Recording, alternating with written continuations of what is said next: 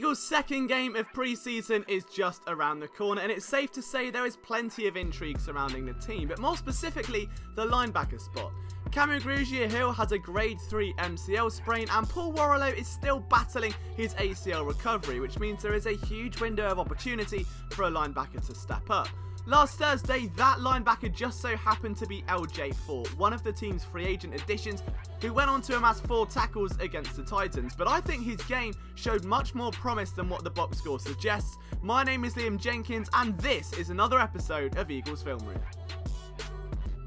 Before we get started though guys, make sure you leave a like and hit that subscribe button if you're new around here, and don't forget to drop your opinions on today's video below in the comments. And for your daily dose of Philadelphia sports content, head to phillysportsnetwork.com for content from myself and all of our writers.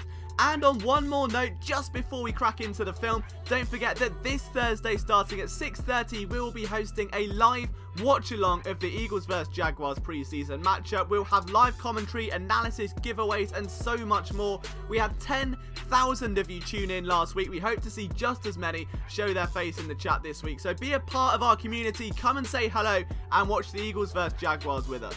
Let's start off with something that jumps straight off the screen, and that is that L.J. Fort is absolutely rapid. Now, he looked quick during his time at Pittsburgh, but he somehow looks even quicker against the Titans. Look at the way he diagnoses this run outside and crashes down, shedding the block with ease. Fort does actually remind me in many ways of Cameron Grugier-Hill, someone who honed their craft on special teams, and when flashing on defense, mainly it's because of that sheer speed. Look at that again, another near tackle for a lost opportunity. He gets shoved out of the way by Taylor Lewan, but look at his eyes. He stays in the backfield, clicks and closes nicely, already taking that outside angle, forcing the running back to cut inside, and that's just enough for his teammates to come in and clean up the job. It sounds simple, but speed is so valuable in today's league when you look at how teams are constantly trying to get skill position players in space, but this is a prime example. Now, Fort doesn't make a play here, he gets chip blocked, gets up and misses a tackle, but watch the amount of recovery hustle he has here to get back down the field, get in a position to make a play. Number 58 here, he's ready if he has to loop over the top and bring down the running back. That's a great play by L.J. Fort, great speed, and that's what you want from a starting middle linebacker these days. Now, is Fort going to start? I don't know, but he picks up the jailbreak screen there, stops, drops and rolls. Very good tackling technique when he has the angle, and that again is something that's going to be fundamental to his chances of making this team. Back onto run defense, he diagnoses well, rips through a block and joins the pile. Something nice and simple, but that run defense efficiency is going to reward him very well over the next few weeks. Now here you can see he's pointed something out to Alex Singleton. There's no safety over the top, so he's probably putting him on a curl and flat assignment. Watch the speed Fort generates by getting into the backfield here. He's straight through, pushes through the right guard and puts him on his knees. Not only is that strength, it's explosiveness, and if you're going to use him as a blitzer, that's what you want to see. And bizarrely enough, as the game went on, the Eagles really started to use L.J. Fort a little bit more down as a situational pass rusher. Here's that play again. It's 3rd and 3, cover 0. If someone's going to get to the quarterback, it has to be quick because they're going to be vulnerable in the middle of the field. But look at the get off. He anticipates a snap count well, gets his hands into the chest of the right guard and just bulldozes him all the way into the path of the quarterback. That is an explosive play from the former Steelers linebacker, and it's plays like that that will get him game time, that will get him snaps as preseason continues, and it's something he's gonna take advantage of. As I mentioned a moment ago, this did become a regular thing throughout the game. Fort was assigned those blitz package situations. You see another example here, straight into the backfield, crashes the gap he's assigned to. Nice and simple. He doesn't make the play, but he does the next best thing. Here we are on 4th and 11, another example of blitz speed here. Straight up the middle, he's trying to get pressure into the quarterback, forces him to scramble. It should be a sack ideally, but it's the next best thing, which is of course a turnover on downs. The defensive line did a great job of clearing his path. He went completely unaccounted for, and I would have liked to see him pick up a sack there, but it's certainly not the end of the world when you are able to generate that turnover on downs. But look at this, it's 3rd and 2, and what we're going to see here is just tremendous block shedding technique. Keeps his hips and shoulders square and then finds the running back and is able to bring him down short of the sticks for yet another big play. It's 3rd and short. Fort has to be at his reactionary best here, sheds that block with just tremendous ease. He swims over the top and then immediately finds the ball. Fort really does have a sixth sense for where the ball is going to be. He's lined up in man coverage here over the running back, but the way he's able to sift through traffic and bring down the rusher for a tackle for a loss is just astounding, even if it is preseason play. Look at the eyes staying constantly in the backfield, takes a great angle and forces him just out of bounds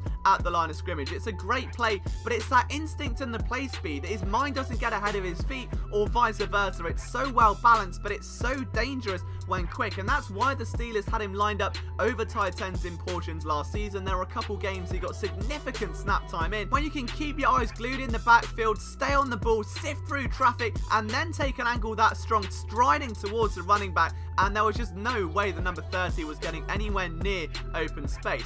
He flows really well to the ball. There's another example of that here. You see how the Titans are all bunched up. Look at the way that Fort is going to keep his eyes pressed into that backfield and just follows the flow of traffic really well, gets off one block. Now here, I would have liked to have seen Alex Singleton take the outside. That's where he should be ideally.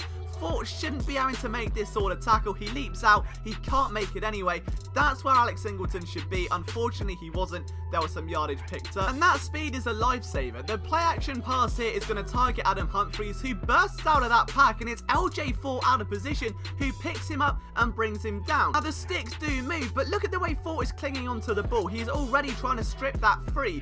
This was a mismatch on paper. He shouldn't have been in that position. Fort bails out, is able to stick with him because of that speed, and then still try and rip that ball out. And then came, of course, the big play. He's going to drop back into coverage here. There are two crossing routes underneath, and Fort delivers one of the biggest hits we've seen in the last year or so, and it's all legal, and that all comes down to technique. And if you slow this down and have a look at those fundamentals, it's absolutely brilliant to watch. Now the quarterback throws it. It's a great strike from Ryan Tannehill, but at this point Fort leads with his inside shoulder, leads with that inside foot. His head is out of the play, and that's what keeps it legal. And in a league that is so focused on safety, you're seeing a lot of these penalties now. Fort is doing a great job of keeping himself out of harm's way.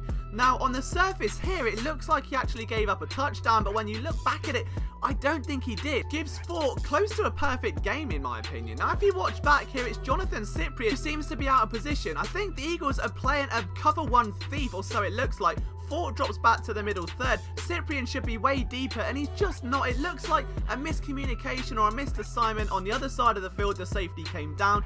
Maybe that's me misinterpreting this. If there's someone that reads it a bit differently, without the all-22, it really is hard to say, but I'd love for you to drop that in the comments, because I don't think this is on L.J Fort. He's dropping back into his zone as he should, but at that point, the safety's got to be deeper if it is a robber situation, which I think it was. But again, I may be wrong. It may have just been a cover 2 man.